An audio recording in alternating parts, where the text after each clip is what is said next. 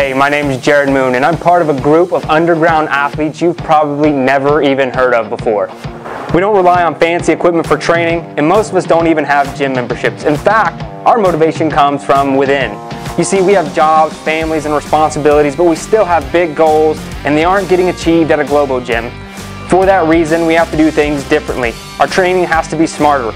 We don't have every piece of equipment known to man or a ton of time to train, and we don't need it, because we are achieving amazing things without it. So how do we do it? If you ask your average personal trainer or gym goer, they'd call us crazy. Yet we're seeing results better than most every single day. And it's happening by blending mental training with physical training and becoming an athlete. What we call, and welcome to, Garage Gym Athlete.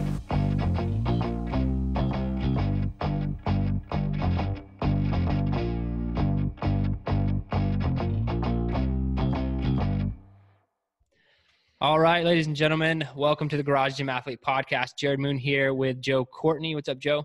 Hey, what's up? And we have Greg Isenhour. How you doing, man? Good. How are you guys? I am good. Excited to be here. I'm excited to talk about all things Garage Gym Athlete with you because I can just already see in your office space some interesting things I can ask questions about. But let's get started with an intro, man. Who you are, what you do, and how you train. Okay. Greg Isenhour. I'm 53. I'm father of two, both grown, and married for 34 years this year. Congrats. I am vice president of maintenance for a major trucking company here in the Dallas area. So that means I basically take care of all the trucks and trailers. I'm in charge of the mechanics and all that. So as exciting as that is. That's awesome. Well, yeah. The coolest thing about it was Dallas. Yeah. Which I'm stoked about. Which we're gonna meet up sooner or later. I know it's gonna happen. One of these meetings. Yeah, you're right down the road from me, actually. I'll spend a lot of time right in that area. Yeah, I'm not far, man. Argyle's. Where are you at specifically in Dallas? Keller. Oh yeah. That's right. I knew that. Yeah, you're not far away. Nope. One day, man. Yeah. All right, tell us a little bit about your garage gym setup. What you're doing. Well, I basically have a power rack that I built. I have a rack that I bought. I have 2 bars, some bumpers.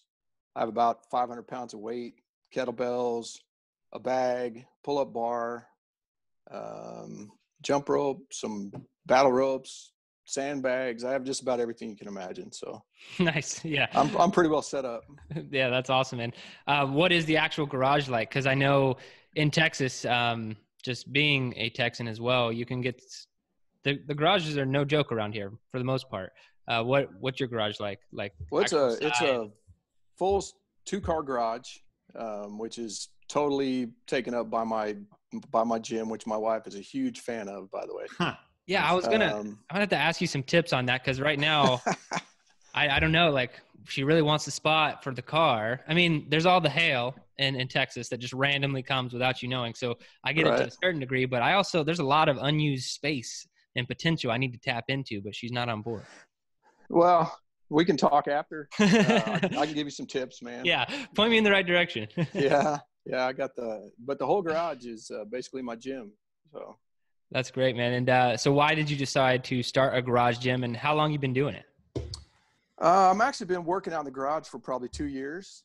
I've been working out for a whole lot longer than that. I started just running. Got into triathlon. Did a couple half Ironmans, a full Ironman. Was going to a gym doing that because they had a pool and I needed to swim 5 times a week. But I just got tired of getting up. It was a 20-minute drive over to the gym.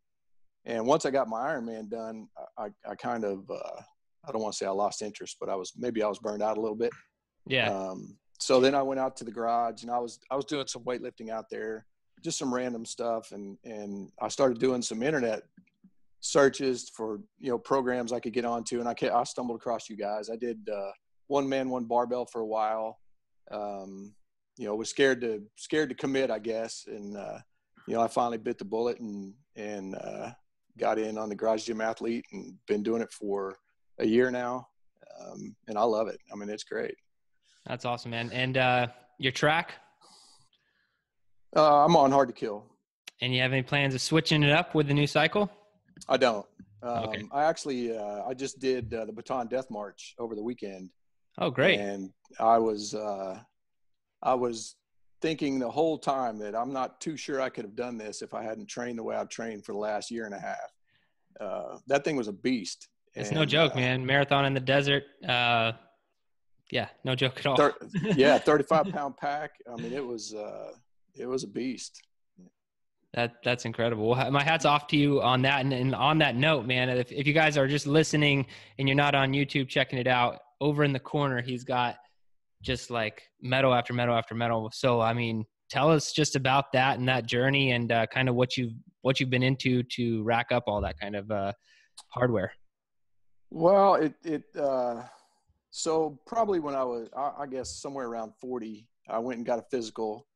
And at the time I thought, man, I'm in great shape. How bad could it be? And it was for insurance at our work. And they had three different levels. And I wanted to get on the premium.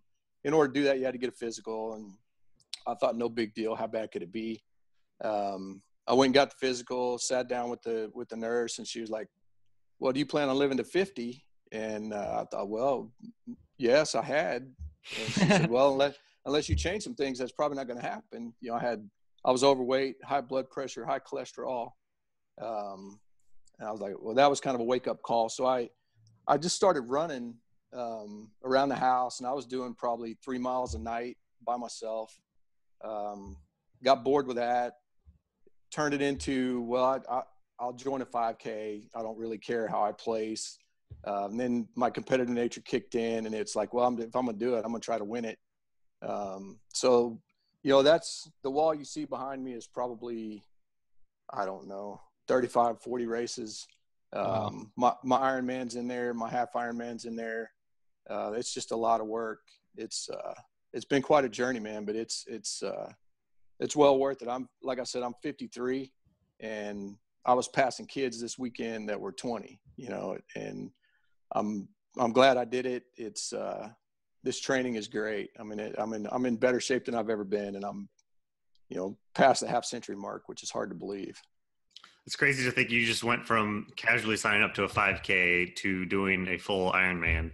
I couldn't even fathom that. Yeah, that's it was a progression. I mean, it went from, you know, running around the house to I think that was probably a 3-year journey, 3.5, something like that.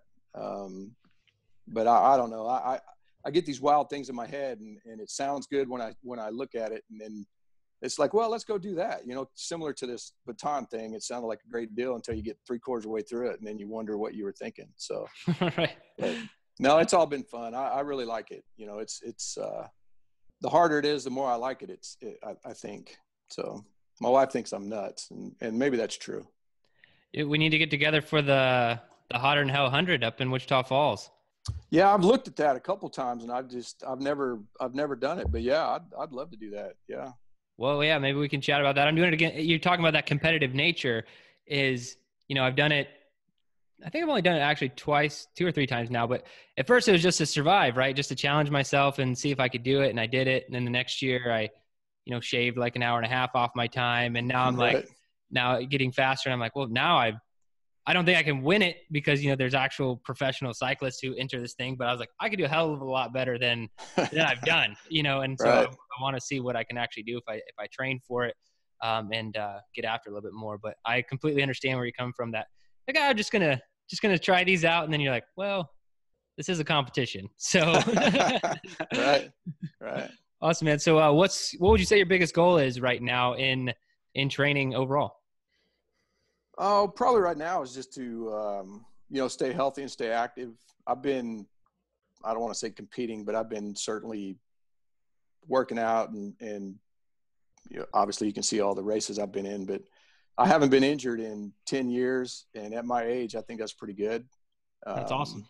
You know, I have, my overall reason for training is to just stay healthy and be active up until, you know, hopefully I pass away. I don't, you know, I just don't want to be one of those people that can't get around and can't do anything. And I think, you know, I've been around enough people that have been active that my goal is just to stay active. And, you know, maybe I can't push the weight like I used to or run as fast as I used to, but I can still run.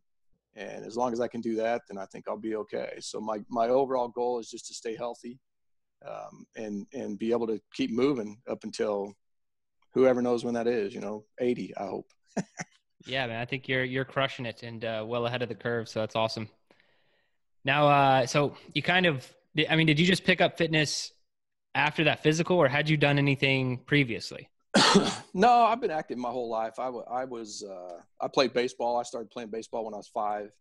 I played all the way up through high school. I played football up until my junior year, and then everybody outgrew me by 6 inches and 50 pounds. So I had to get out of that before I got killed.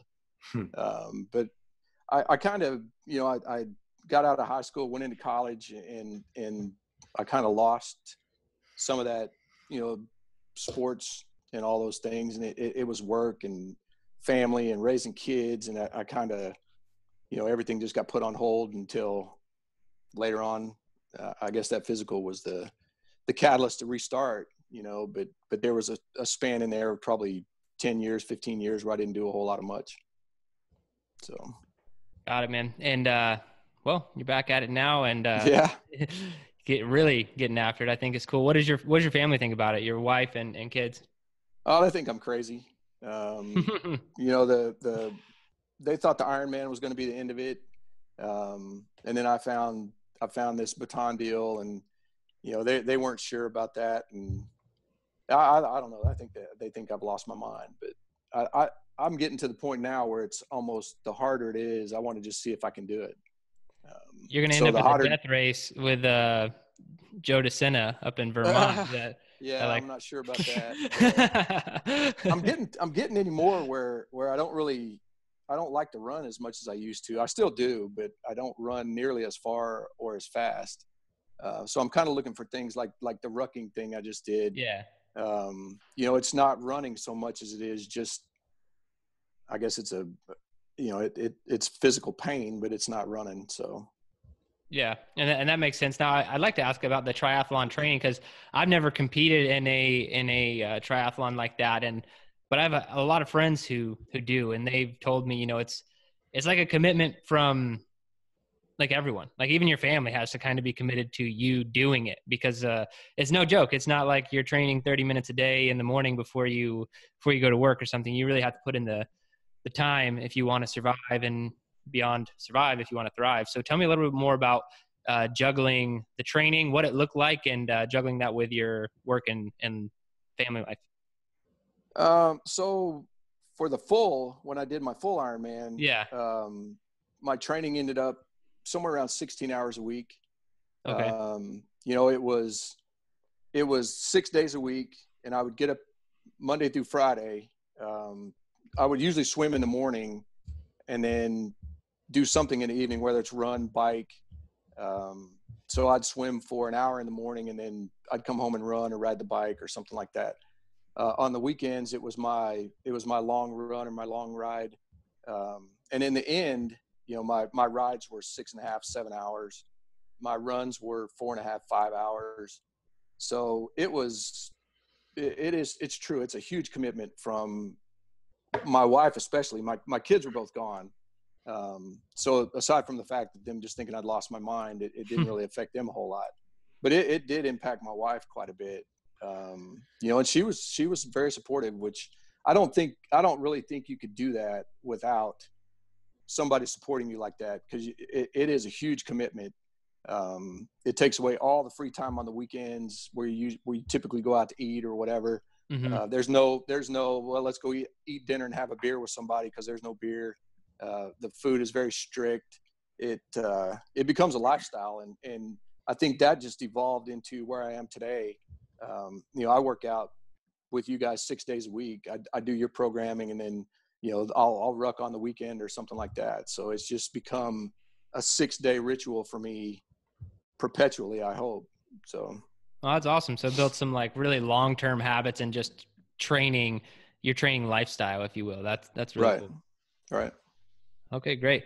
Well, let's hop into some of these questions, man. What's the hardest workout you've ever done? Well, up until yesterday, I probably would have said Murph, but I'm going to throw out the Death March, man. That thing is brutal. Yeah, that one, that is brutal. What was the hardest part for you? Was it the discomfort of like boots, feet, shoulders, what was the killer for you? It was my legs and my hip flexors mainly. Okay, yeah. I didn't get a blister, but man, my legs are smoked. I still can't walk right today. So that's been 2 days. It may take me a week to get back to normal, but it was really cool. Yeah, that's those hip flexors are a tricky muscle. I feel like that's always the problem I run into when I do longer events that I wasn't prepared for. I mean, or didn't realize how much it was going to be, take a toll on the hip flexors. And so anytime like that comes up now, adding box steps into the routine just as like a, warm up, cool down type stuff, because those hip flexors will give out on you after a couple hours. And yeah, man, you never knew it was going to happen. Right. I underestimated that course big time. It's brutal. I'll train for it differently next time, I promise. Yeah. All right, in your opinion, what's the best activity for building mental toughness? I would say just find a way to be uncomfortable, whether it's being cold, fatigued, just anything that takes you out of your comfort zone goes a long way to building mental toughness. Yesterday or Sunday, I keep saying yesterday, but yesterday at the march, man, that I had to dig for everything I had. It was I was using every mind trick I've ever learned, including some of them that you taught us. So it was I guess just being uncomfortable is the main thing I'd say. Yeah, I think that goes a long way. And what do you think the hardest part of it? I know we talked about physically, but was it because you underestimated the course? Do you think that's what threw such a wrench in the mental game of it? I think so. I think I had totally anticipated a different. I'd watched every video they had, everything, and I just was not ready for the altitude changes and all that. And I mean, you guys have done enough long-term stuff to know that managing your emotions goes a long way into how you prepare and do in one of these events. And mm-hmm. I was pissed off at the 12th mile, so it wrecked the whole rest of the day. It's kind of hard to recover from that. I spent a long time being angry, and it was a handful, man. I'll train for it different, I promise. I think that's my go-to emotion too with those longer events is anger. It's that's I don't get to self-pity or it's just oh man, I'm just pissed off. I'm just so mad right now. Yeah, I was cussing the course, the people around me, the people that designed it, I was myself. That's awesome. All right, if you could have only one piece of equipment to train with for the rest of your life, what would it be? Oh, that's tough. I hear a lot of people say barbell, and I like my barbell, but I think probably, given what I've done over the last 3 or 4 months, I'd probably say my backpack. You can do so many things with it. You can do all the weightlifting movements with it, and plus it sucks to carry around for 8 or 9 hours. So I think I'd go with my backpack. Yeah, a load, man. That's a heavy load, long distance. That's my opinion. That's what I think takes the most out of human beings, and you did it. You did about one of the hardest versions of it you can do. We'll get one of those events going one time eventually. It's gonna happen. Yeah. Since you already have a full garage and such, what would be something you would want to add to your gym? I'd really like to have a rower. I don't have one yet, and I think I'm missing out. My wife does CrossFit, and she complains about the rower quite a bit. So I think I'd like to throw one of those in there and just see if I can add some misery to my life, like I don't have enough already, It's definitely a good mental tool. It's a mental toughness practicing tool. If you want to, I had Joe doing some mile repeats on it recently, and 1,500 repeats. Yeah, that sounds like it's right up my alley. So it's oh hey, again, I'm doing 1,500 meter repeats. That's awesome. Yeah. All right. So a lot of garage gym athletes out there listening to this, man. What would your best advice for them be? I would just tell them to stick with it. No matter how bad it seems or how bad it sucks. In fact, the worse it is, the better it is for you. I think it teaches you a lot of things. Not only does it help you out physically, but mentally. So I would just tell you, if it's cold, get out there and do it. If it's raining, get out there and do it. Just do it. I'm of that mindset now. I can't imagine not getting out and training every day. So just do it day in and day out, and you'll be glad that you did. Awesome. Love it, man. Well, thank you so much for being on the podcast. We'll definitely have to link up for some more Texas fun, but I appreciate your time and being here. Sure, man. Glad to be here.